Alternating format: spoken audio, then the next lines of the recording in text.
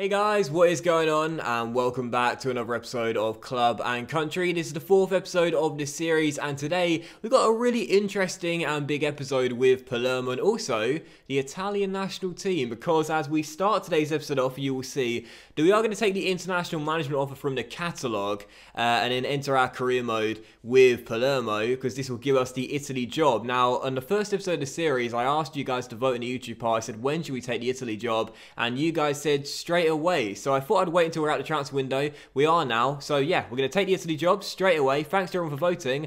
And yeah, quicker than ever before, we are now manager of the national team. Awesome. Although it's not come through yet. Oh, is that it? Is that it there? Is that it there? There we go. Okay, so we have a heart in mouth moment there. Thought it might not go through. So okay then. I guess you could say what's happened is that the Italian FA have seen what we're doing with Palermo.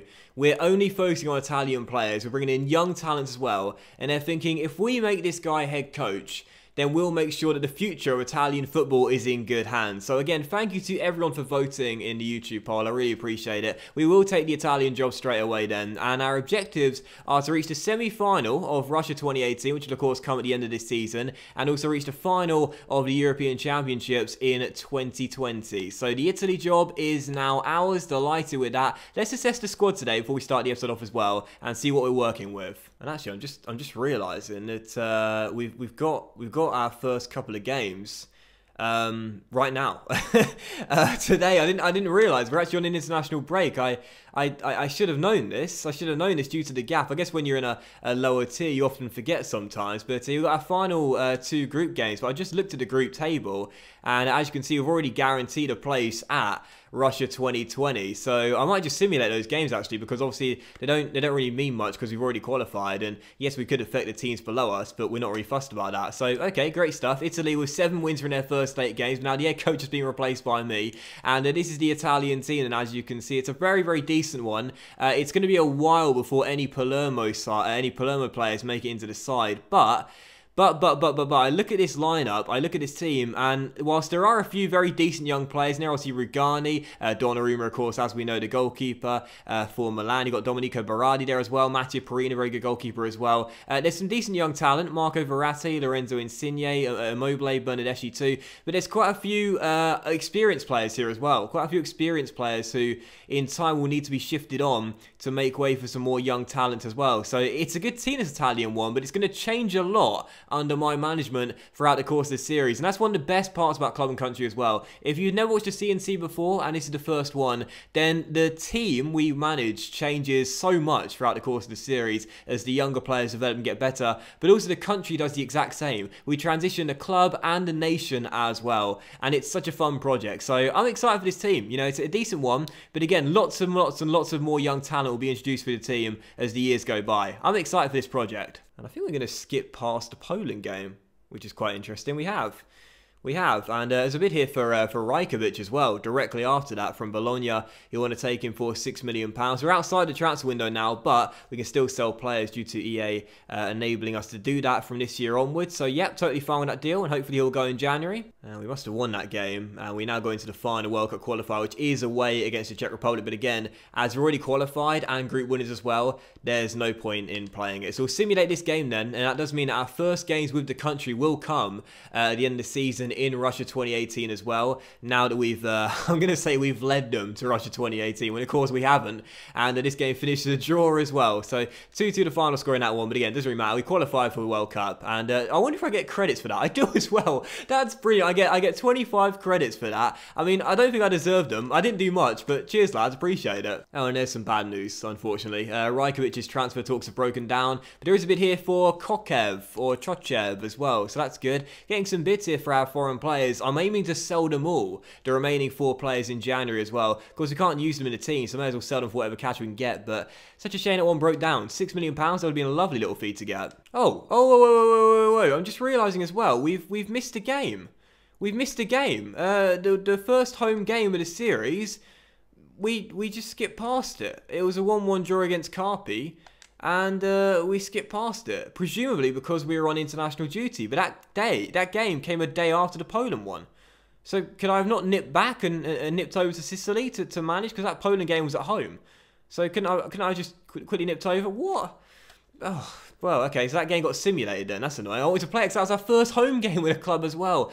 Well, what a weird way to start today's episode then. But, okay, so I'm planning to play 4 games today anyway. That was supposed to be the first one, but 4 games today. We've got La Spezia away, we've got Cremona at home, that'll be our first game, and we've got Terni away, and the final game will be against Vercelli at home as well. What a bizarre start to the episode. I was going to say, something didn't add up going into this first game, because I knew we had a home game. I didn't realise we were in international break. I should have waited before I took the job. Sorry about that, everyone, but there you go. But still, first game today, it's Spezia Calcio away in La Spezia, and I praised our last opponents, Chiavari, for their location. I'm going to do the same thing again here. If I have any Italians that watch me, you can let me know whether I'm being too kind to these places, but La Spezia looks like a lovely city in northern Italy, and I'm excited for this game. So 4-1-2-1-2 narrow once again with a quad in midfield and Keane and Cutrone up top, and hopefully we'll get back-to-back wins in our play games here with Palermo, make it 2 from 2 on the road as well, and have a good start to the season. Quite interesting that EA don't have the licenses for these teams and the badges and the kits as well, as Spezia Calcio are through here already, and that should have been 1-0. Gilardino was all alone there and thankfully put it way wide of the post. Faso to Maggiore, nice through ball to Rispoli, who I saw scored the goal in that simulated game and could have made it 2-2 there, but Di Gennaro turns behind for a corner. A very lively start to this game, just 7 minutes in. Can we take the lead here? No, corner headed away, still 0-0. Definitely goals in this game, no doubt about it. Oh, Cutrone kept the ball in there for us after the Spezia kept the ball in for us as well. Cutrone still on the ball, Can he finish from a tight angle? No, it's going to go behind for a throw-in, I think, or is it going to be kept in play? It is. Oh, wow, who was that saving the ball? That was brilliant. That was a shot from Cutrone there, but instead, it turned into a pass. We retain possession, and now finding an opening through Rispoli inside the area. Can he get a shot away? Yes, he can. Good save by the goalkeeper. I want to know who that was to get the ball in play there. That was brilliant. Carved out an extra chance for us. Tola to Maggiore, waiting for the overlapping run of Rispoli down the right-hand side. Tries to take around Lopez and storm into the area. Can he cross? Yes, he can. Not a bad delivery. Headed away. Barella should get there first. Back to Rispoli. Through the gap to Maggiore. Excellent chance here. Rolls it inside. And there's the first goal. Barella with the finish. We spent a lot of money on him. We need to see that be turned into a good deal for us. And it is 1-0 to Palermo as he gets his first goal for the club. And I totally messed up my commentary there. Nice ball inside. And a really encouraging run from Barella as well, as he storms clear, finds space and smashed it home. 8.3 mil was the fee, plus Eddie Ganohore, his first goal for the club. And a nice one too. Well done. Let's just not throw away what will be a big 3 points, even so early on the season. Oh, Bonifazi. Well done, son. That was brilliant shoulder strength there. Excellent stuff. As he goes down the right-hand side and holds off his man as well. That's a brilliant run by our centre back, and a good ball too to find Lafaso through the gap towards Keane for his first goal for the club. But where is Bonifazi? Where is he? Where is he? Where is he? There he is. That was absolutely fantastic. That's not Bonifazi, is it? That's Rolando. I miss Bonifazi, but that was a brilliant run from our centre-back. Nice ball inside. Lofaso picks out Keane, free in the area for his first goal for the club. 2-0 Palermo, points in the bag. What brilliant strength from our new centre-half. That was brilliant. Well, I have been neglecting the gym ever since the new FIFA came out. I won't try and deny it, but Bonifazi clearly hasn't. His shoulder days never get skipped as Monticello makes it 3. It's 3 for Palermo. He's come off the bench to score once again. It's 2 goals in 3 games for this guy, and I really like him off the bench as an impact sub. 3-0 Palermo, points in the bag. What a win. I'm pretty sure the Italian FA will be watching this game and thinking, I think we've made the right call. I think we've made the right call to give this young manager the job, because there's a lot of young players to play for Palermo that are going to feature in that national team as the years go on as well. 3-0 the final score, our best win of the season so far. That was a brilliant display. No doubt about it, definitely deserved the win. Spezia Calcio started off okay, but once we got that first goal, we really were in control. In the second half, we bossed really and deserved the 3 points. And man, the match does go to Barella for scoring his first goal for the club and playing quite well from the middle of the park, but honourable mention does go to Bonifazi for brilliant defensive work, and also of course getting involved in the second goal's build-up as well. Thought he was great today. Just a great win for Palermo though. 3-0 the final score and a great start to the season. I'm loving this team already. And also, just before the next game, quick email here. Chochev is going to leave in January to go Hellas Verona for £4.8 million. Delighted with that. 3.5 mil goes into our budget as soon as the transfer window opens. So that's really awesome news. And that means now that come January, there'll just be guaranteed, as things stand anyway, 3 foreign players left in the club. Coronado, Silva, and also Rajkovic as well. And hopefully, we'll sell them all in in January too and make this team fully Italian. So second game today, and it's US Cremonese as they come and take us on here in our first play game on the island of Sicily. And I looked them up. They're a newly promoted side to Serie B, so we should really fancy our chances going into this game. And after an undefeated start, we've won every game so far in the league we've played. We're top of the table with 7 points from 3 games. Let's get another 3 points here. Same lineup, same formation, hopefully same result. Come on, Palermo. So I'm just realising as well, I forgot to change the commentary language to Italian again. Sorry about that. I keep forgetting. I wish there was a way to change the settings so like when you go into the save, you have like settings for that one save there as opposed to the entire game. It'll make things so much easier. And I'm so forgetful. I'll always keep on forgetting it as Cremonese came through for the first chance there, and Pimoni had to make the save and turn it behind for a corner. Not starting this game off very well. Still 0-0 10 minutes in, but the away side looking threatening to begin with. I just want to win our first game here at the Stadio Renzo Barbara, but instead they're through again here, and once again Pomini has to provide the heroics to keep it at 0-0. We've made a terrible start, and Cremonese look really strong and encouraging as that shot is once again saved. We're all over the place. That was a terrible first half from Palermo. We scored 3 in our last game, but didn't even get close to getting a chance at a goal in the first half. We did absolutely nothing, so let's change that in the second half if we can and get some opportunities. As Keane could be through, terrible pass. Keane, oh yes, Moise Keane scores his second in 2, and what a strike, a mistake from one of the Cremonese players, but he gave it straight to Keane, who took a touch and then just levered it with so much aggression into the back of the net. A powerful strike. If the goalkeeper got a touch on that was going to break his hand, no doubt about it. What a thumping effort from Keane. 1-0 Palermo, brilliant strike, and we go in front against run of play. You know, he missed a couple of golden chances in the last episode to score his first goal for the club, but today, making no mistakes whatsoever. Here's Paulinho on the ball, looking for space, shooting, and they're right back on level terms, and to be fair, they deserve it, no doubt about it. Really good strike by Paulinho. He's causing problems all game long so far, and he's finally got the goal that Cremonese deserve. And that will do it then. 1-1 the final score at the Stadio Renzo Barbara. Wanted to win in our first play game at home on the island of Sicily, but I've got to be honest here, the away side turned up and were absolutely fantastic. 1-1 the final score, and they deserve to win. We're lucky to get a point. Backed up by the stats as well. They had more of the ball, had more shots, same amount on target, but they were the better team in my opinion, and we were lucky, very lucky to get a point in our first play game here at the Stadio Renzo Barbara. Paulinho definitely man of the match though, scored their only goal of the game. 100% passing. He was a handful throughout for us in this game, and again, I'm lucky that we escaped with a point because we could have lost that game and probably should have done too. And some good news after the game, our scout has returned for his next month's worth of players, so let's go ahead and see who he's got for us this time. The goalkeeper here, not the best. We're going to go ahead and release him, or reject him, I should say. Stefano Rossi, though, could be alright. Should we put him in the academy? We'll give it another month. Guidi can go, though, that's for sure. Gallo could be pretty decent. Rossi can go.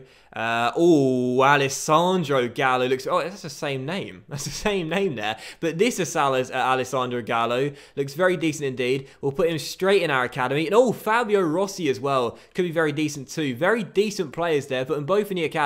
And we'll continue scouting on those guys. And actually, let's see as well how good those youth players are to begin with. Fabio Rossi, 15 years old. Can't promote him yet, but 59 overall with 74, 94 potential. And Alessandro Gallo is 16 and 61 overall as well, and some good potential too. These two guys still 15 years old. We're going to promote Alessandro Gallo today straight away. 61 overall. He's got some very decent stats coming out of the academy. Let's see what his potential is like. Our first youth player of the Club and Country Series. What's he like? So Alessandro Gallo accepting the contract. Let's take a look at him in the squad hub, praying for really good potential. Let's find out how good he is. He's a right winger and he's an exciting prospect. I'll take that every day of the week. Alessandro Gallo is in. What are his skill moves and weak foot? 3-star. We can certainly live with that. The right winger at the academy, our first youth player of the series, and some already very decent stats. Crossing 64, dribbling 61, free kick 62, curve 77 already. Really like that. Alessandro Gallo, first youth player, and he looks very, very good indeed. An exciting prospect, one might say. And the young 16-year-old will make his debut in this game as well. Not on the wings, but in the attacking midfield role. We stick with the same formation for this game, a 4-1-2-1-2 narrow. I really like it. But a few changes in personnel due to this game coming just a few days before our next one and a few days after our last one.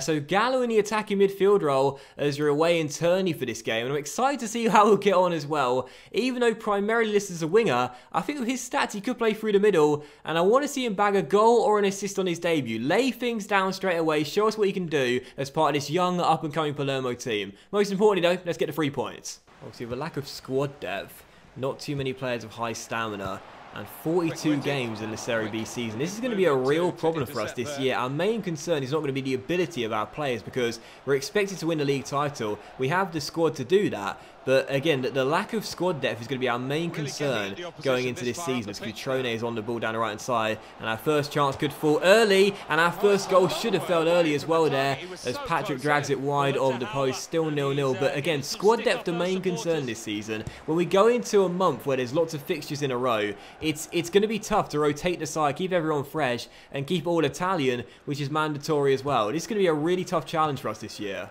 Only with a chance to go in front with their first chance of the game. It's rolled inside and the shot fizzed just over the bar. We've been very poor in this one. We look so tired, and we alluded to it earlier. You know, this is going to be a big problem for us this season. Not having the squad depth, not having the stamina means that inevitably when games like this come round, so soon after the last one, we're not fit enough to play our best football. A real issue for us. I would not be surprised if Turney do go ahead and win this game later on, as they could be through again here. And another shot on our goal, and this one does go in. I'm not one bit surprised. Turney take the lead 65 minutes in. Their first shot on target results in a goal, but we're just really tired out there, absolutely exhausted.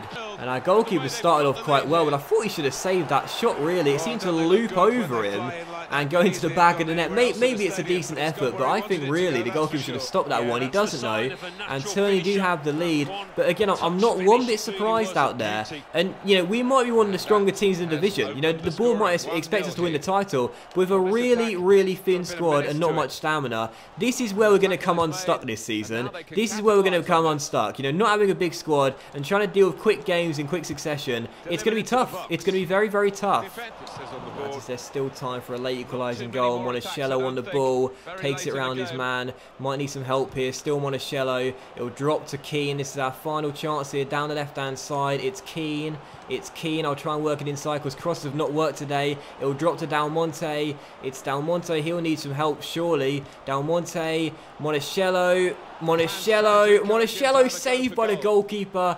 And that will do it. Our first defeat of the series comes away in Turney, but I'm not one bit surprised. This will be a tough season for us this year when fixtures come in quick succession, because you can see the players, they're flat out. Lose the game, out of energy, out of stamina, and no points picked up. Disappointing defeat, but it was on the cards. I felt we deserved a point. You know, we played quite well, created some good chances, but again, we lack the energy really to get us over the line and get us at least a point. So Turney get the win. They inflict our first defeat on us in the series so far, and I think I'll give man of the match to the goalkeeper as well. Some really big saves in this game, particularly down the stretch as well. So Turney, the first team to beat us in this series, but I'm not surprised. I'm not surprised. We were just exhausted. However, some good news after the game, because Atalanta are putting a bid here for Rajkovic, and hopefully this time he will accept this contract and leave the club. 6.3 mil. That'll be a big necessary cash injection for January. Do we really, really need to strengthen this team and bring in more bodies? Because after that last defeat, you can tell we clearly need them. Our squad's too thin. Alright, so fourth and final game today. It's FC Pro Vercelli who come and take us on here at the Stadio Renzo Barbara.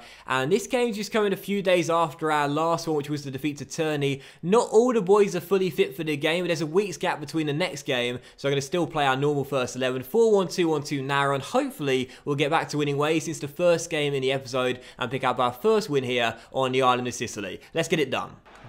I want to win the final game. I want to get that first win here in Sicily to end the episode. A real positive ending if we can, but a good chance here for the away side to go in front. What a cross to the back stick, and what a header. And it's 1-0 to the visitors, and we may be set for back-to-back defeats. It was a brilliant cross to the back stick. A nice little celebration by Altobelli as well. And FC Pro Vercelli are in front. Tell you what I'm going to do. Next training session we have, I'm going to train the stamina for 5 players for every single session we have. Because this is going to be a big concern for us this year. Not having a fit enough squad to deal with these games. Here's Lofaso on the ball, rolling it inside. Maggiore, back to Lofaso. Nice build up, shoots, and oh, what a goal. Oh, Keane's claiming it. Keane's, what? That was Lofaso. Keane, what did I swear Lofaso struck that, didn't he? Why is Keane celebrating? Moise Keane is celebrating, and we got back on level terms. It was like, yeah, it was Lofaso that struck it, but Keane, what? How is Keane claiming that? That must have taken the slightest deflection, maybe off his short, and gone in. He didn't even touch it with his leg. It must have been the short. How is Moise Keane claiming that? Poor Lofaso. That goal should be his.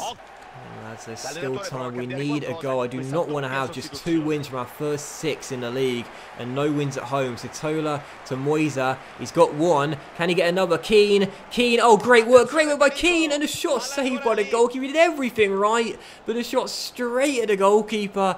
And I think that's going to do it as well. 4 minutes to go, 6 minutes to go, but I think that's going to do it. This is nowhere near good enough for a team supposed to win the league come the end of the season. Gallo on the ball, steps inside, might need some help, so goes back out wide to Sitola. Through ball to Keane, who has looked good in this game. It's Moisa, please, Moise Keane, saved! Oh, God, Del Monte! You had an open goal with 15 seconds on the clock. How'd you put it over from there? This has been a really tough start for Palermo. Honestly, man, this is not a good enough start. This is not a good enough start. 2 wins from our first 6. No wins at home. It's not good enough. We're supposed to win the league title, but we might have a decent side out there, but there's not enough bodies in this team. The fans aren't happy, and neither am I. January could not come quicker as far as I'm concerned. We need more bodies, more players, and more squad depth, because that's the real issue here. Our players are just too tired. You know, after the start of today's episode, I was thinking 3-0, brilliant win on the road, an excellent start to the season, but since then, no wins in our last 3, just 2 points picked up from a possible 9, and still no wins here at the Stadio Renzo Barbara. I've got to say, this is going to be a really tough challenge this year. Really tough challenge. I'll give man match to Keane for the goal he scored and played well too, but sadly couldn't take another one to give us the winning goal. And to be fair, he shouldn't have even claimed the goal because it was definitely Lofaso's. But either way, this is going to be a really tough challenge this year. You know, do not expect us to walk this league because we won't. We won't. There's no doubt about it. Very, very tough beginning. 2 wins in our first 6 and no wins here in Sicily. It's been a poor start, and we need to train the stamina of our players as well, because we're just not fit enough, and we can't cope with too many games in quick succession. So that will end today's episode of Club and Country, guys. So a big thank you for watching. I really hope you have enjoyed it. If you did enjoy the episode, then please do drop a like, as likes are, of course, very much appreciated, and it really helps the channel out as well. Much love to you all. Have a fantastic evening, and I'll see you for the next episode of Club and Country very soon, where hopefully we'll get our first win at home, and also start playing a little bit better as well. Thanks for watching. Much love to you all, and I'll see you for the next episode very soon. Bye.